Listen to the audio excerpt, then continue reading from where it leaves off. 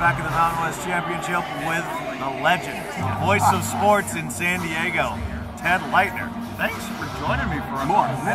Oh, I will do this forever. I told you I'd only keep you for 2 or 3 minutes, but all that's showbiz, please. Yeah. No, stop. Please don't stop. San Diego State is his duty tonight against Nevada in this Mountain West semifinal. You said you have no idea what to expect. I mean, we're really kind of in that situation with the way both teams have been playing up there. Yeah, it isn't the idea that I don't have a feel for today. I don't have a feel all year. Yeah. Early on with the expectations and that kind of talent individually and fine young players, great leadership and the seniors and Billy Pope and Trey Kell, I thought I knew.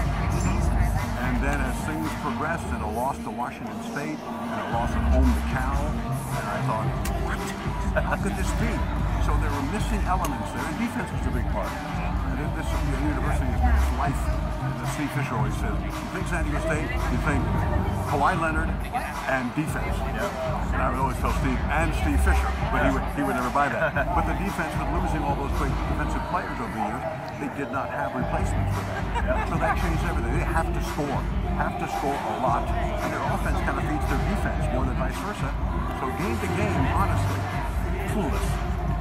How do you think Brian Dutcher has stepped into the role finally, after waiting for 2 decades, to now be the guy? He's got the team playing the best basketball season at the right time. He really does. And cliche number one, it's not how you start, it's how you finish, get ready for tournament time and all that stuff. And Brian knows that, has done that. In Michigan, he's done it here with Steve Fisher.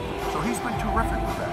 I mean, that transition was as smooth as you can have in terms of not having to change staff, none of that stuff.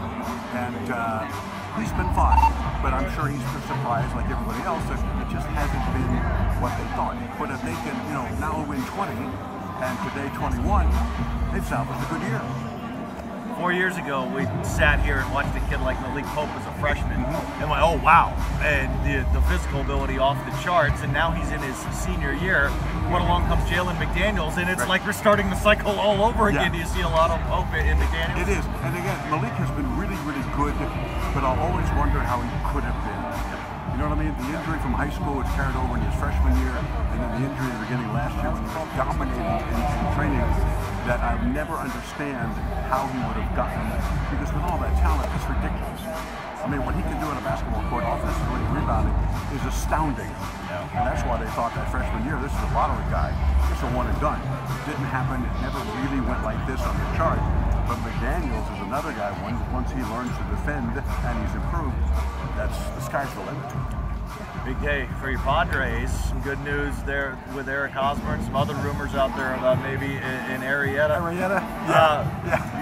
Give me the rundown on what you're looking forward to for the season, but then the division is bonkers with the competition with Dodgers, Giants, I'm always up for it. Rockies. Yeah, and I broadcast a lot of losses with the Padres. I really have. But, Jack Buck, my dear friend, may he rest in peace, when we used to complain about, we're not very good and this and that, Jack would take a $100 bill out of his wallet, slam it on the table. This is what we're doing here. Shut up, you're in the major leagues. So win or lose, and the winning is just a bonus. But just being in the major leagues and broadcasting it every day, and quite frankly, to answer your question, Padres, starting rotation is not what you call top contending material, but the lineup with Hosmer now and Chase Headley and Will Myers, pretty darn good.